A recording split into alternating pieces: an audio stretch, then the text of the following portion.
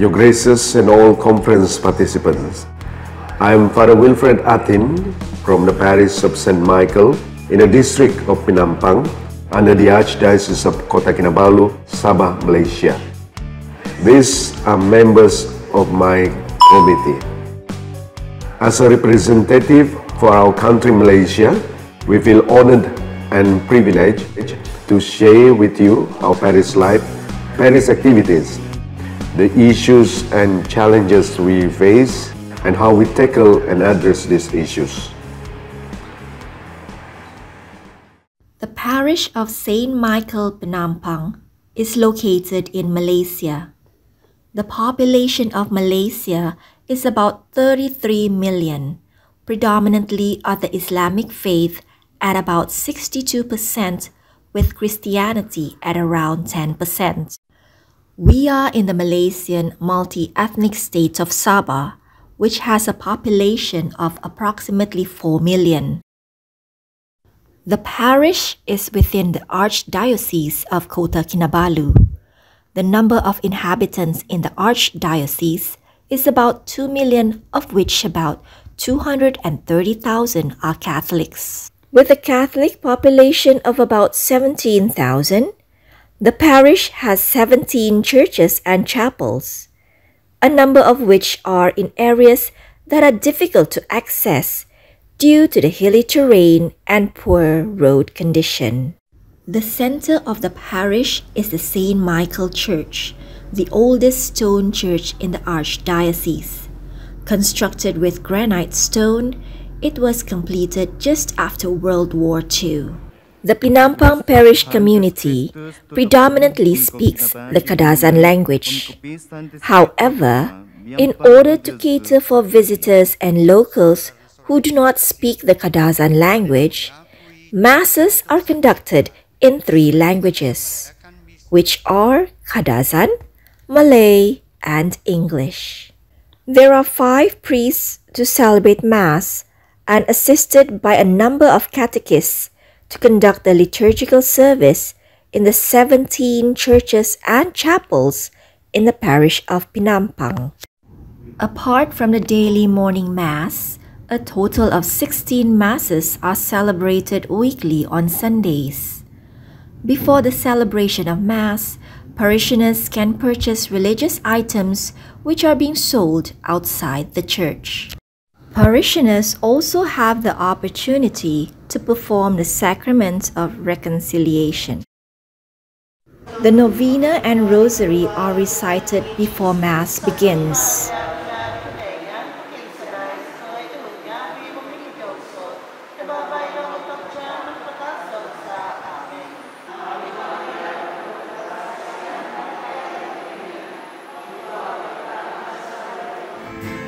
This shows a Mass organized by the Mission Kindergarten school children during the Feast of St. Michael.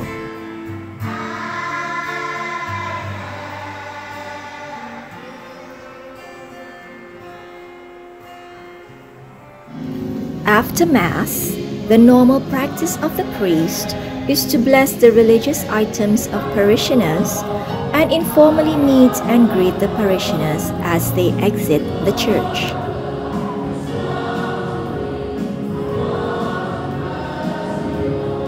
Some parishioners would also converge at the parish cafe for fellowship.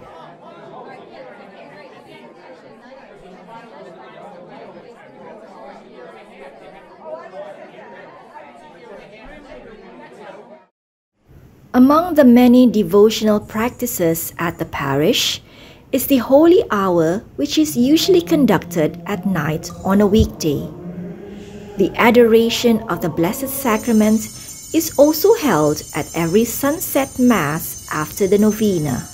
Penampang Parish has also conducted various spiritual activities which involve the parishioners, such as the Marian Procession, the passing of the family cross from one zone to another in conjunction with the Parish Family Day, and the Corpus Christi Procession.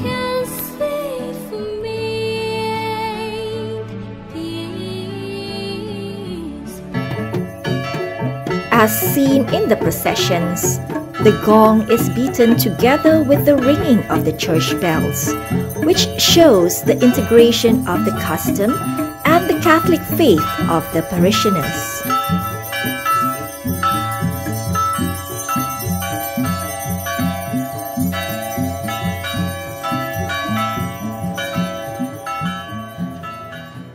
Apart from that, there are many other parish activities organized by the various committees in the parish.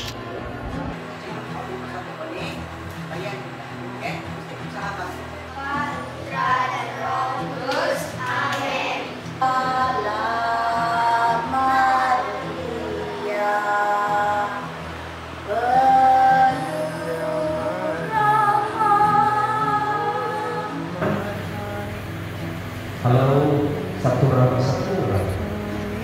sedangkan pandemik dulu mengurung di rumah, susah kemana-mana.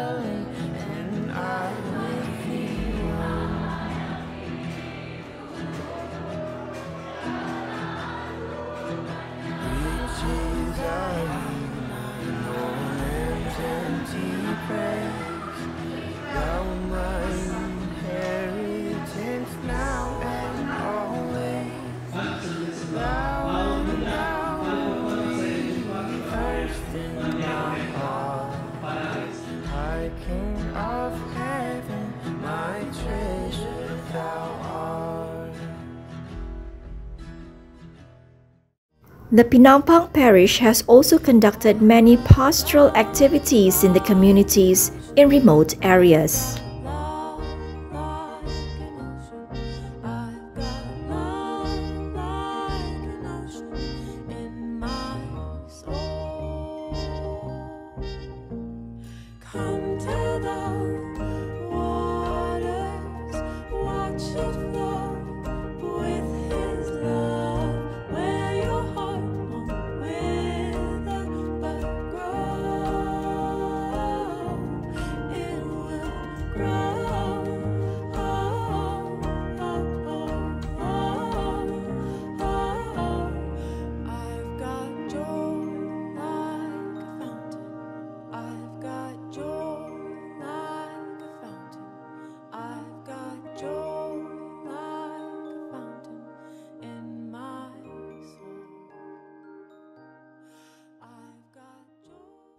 There are several issues and challenges that are faced by the parish.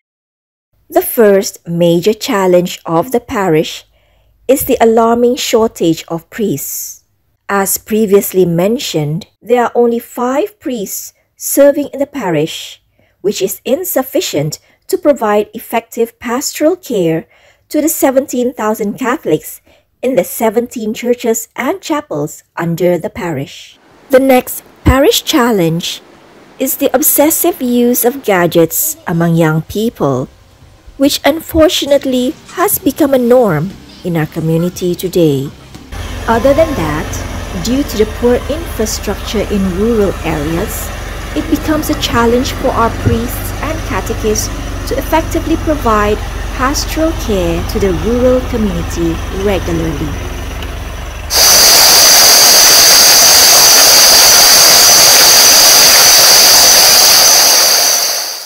Another challenge that needs to be highlighted is the lack of infrastructure for the mission kindergarten. Classrooms and other facilities are insufficient and not conducive to learning. Mission kindergartens can only cater for a small number of Catholic children, resulting in the majority not receiving any faith formation. Lastly, The major challenge we face is the frequent flooding in the district of Penampang. The significant effect of the flood is the inability of parishioners to attend Mass and other church activities. In order to tackle the challenges experienced by the parish, a number of qualified parishioners were trained to become catechists to help provide liturgical services in the absence of the priest, especially in remote areas. Apart from that, to mitigate the issue of obsessive use of gadgets, the parish organizes various activities to encourage the youths to participate. Another initiative to address the issue of poor infrastructure in rural areas was the donation of boats to upgrade the mode of water transportation to remote areas.